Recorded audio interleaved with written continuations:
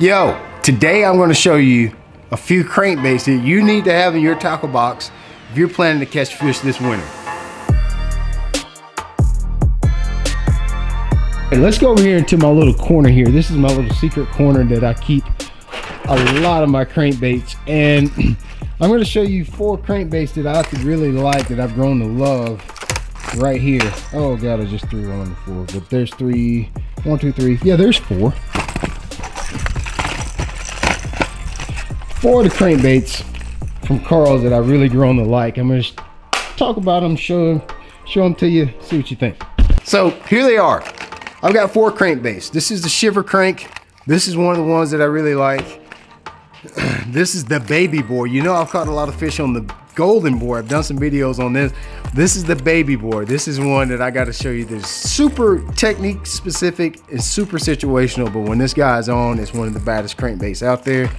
And if you need to get a little bit deeper, you're looking for something to get down there that 6-foot range, 8-foot range, check out the shimmy shake. We'll talk about that one a little bit.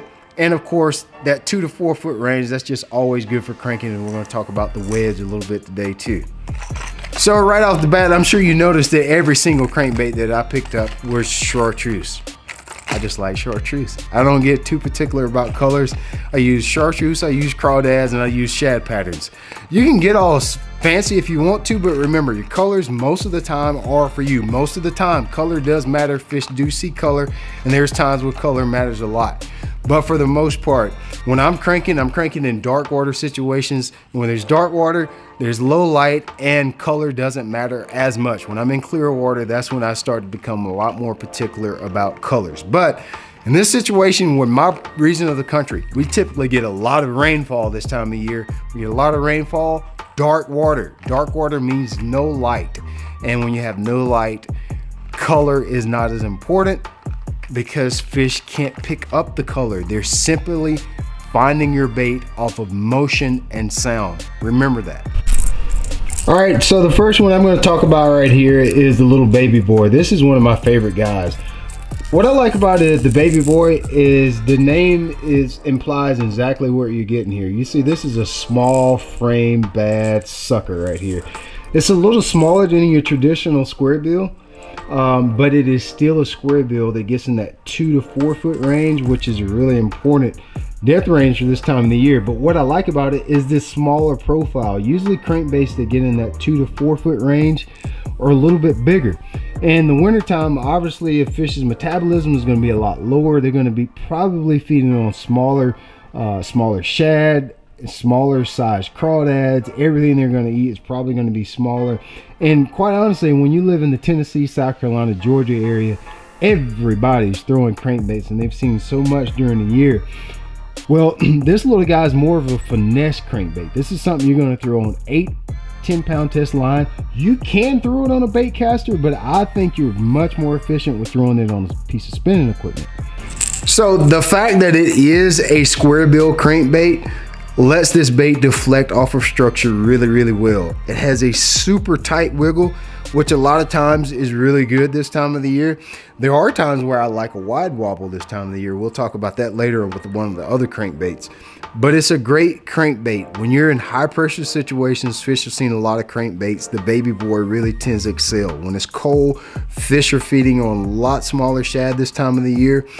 Slow your retrieve down. This is a small crankbait, so don't come blowing through with a 751 or 801 gear ratio reel. Slow your retrieve. Use your 681, 651s, those slower gear ratio reels. Crawl that bait over rocks, crawl it over lay down, slow down, take your time. Do what I call count your rocks, and the baby boy will catch you some fish in the wintertime when no other bait will. So there's always this common misconception that for some reason you can't catch fish on wide wobble crankbaits during the wintertime or when water temperatures in the 40s. It's all a myth. It's a lie. That is not true. This type of year, typically, especially right now, it is raining. It has been raining for 3 days, and I can guarantee you all the lakes in my area are probably flowing chocolate mud. That doesn't mean you can't catch fish just because it's muddy. You just got to use the right equipment, and you got to fish in the right areas. Typically that time of the year when it starts, when it's cold, water's in the upper 40s and 50s, and the fish are going to move as shallow as they can go. They can't see. They've got to be next to something, stumps, rocks, laydowns, docks, seawalls. They're always going to be beside something. And secondly, they're always going to go as shallow as they can go. There's no need to be worried about fish that are in that 7-8 foot range at this time of the year. For a couple reasons. There's no light, the water's muddy, they can't see anything. They're going to go somewhere where they can use less energy to feed. That's going to be shallow water. They can corner their prey much better in shallow water. Think about it. If you wanted to body slam somebody in your house, you would want to body slam them in the smallest room possible. If you took them into the biggest room in your house, you'd have to chase them down to get them, right? Well, when it's dark, you need to be able to kind of corner that person to body slam them. That's in my mind, that's what I see fish doing in my crankbait in the wintertime, is body slamming my crankbait. So they're going to get shallow, they're going to get next to something, they're going to get somewhere where they can jump out, say boo, and scare that prey. Well, the crankbait for that, I think, is the wedge, and let's talk about why I think it's good for muddy water situations where you're fishing in that 2 to 4 foot range. So, the wedge, here it is right here. This is, number one of the main reasons that this is a great crankbait for muddy water. Listen to it. Noise. How are fish going to find your bait when it's muddy? They can't see it. If you don't believe me, take a GoPro, put a waterproof case on it, stick it down in the water, and tell me how much you can see when the visibility is 6 inches or less. You can't see anything, and a bass is the same way. You know the bass's anatomy. He's got lateral lines on his side. They pick up sound and vibration. So if you know that, get a crankbait that has sound and get a crankbait that throws off more vibration.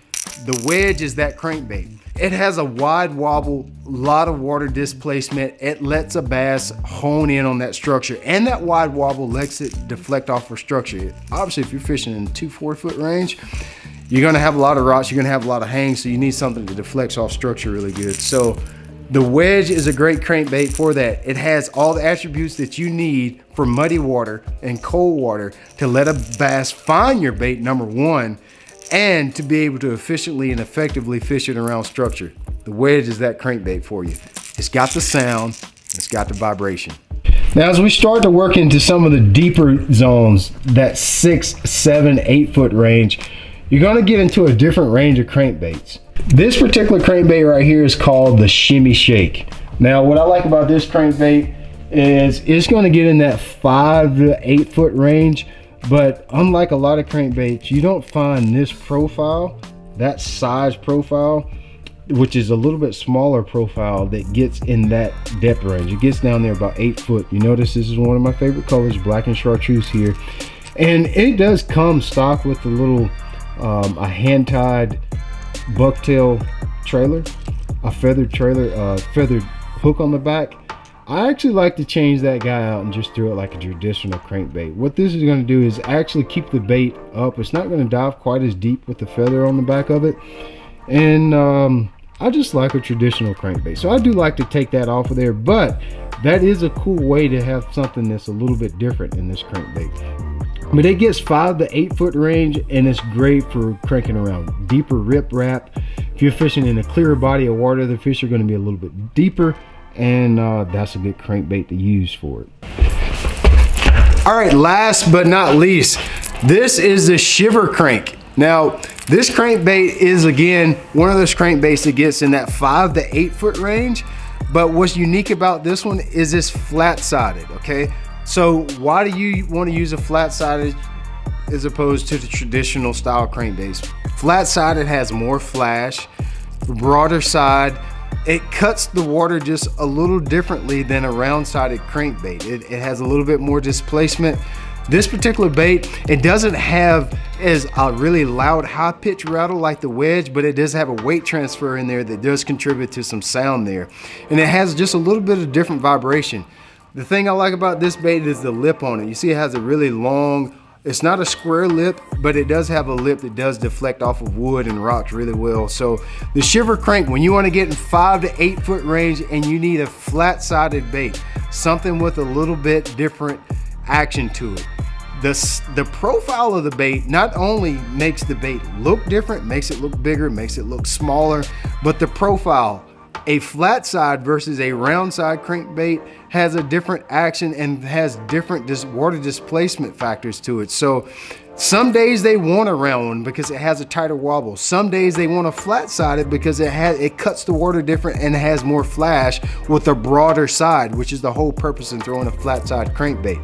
So this little guy right here is one you got to have in your arsenal because it's different. Sometimes the difference in the profile makes all the difference and you're getting bit when it comes to crankbaits. Remember, color matters, sound, vibration matters, profile matters. Everything matters when you're talking about using crankbaits.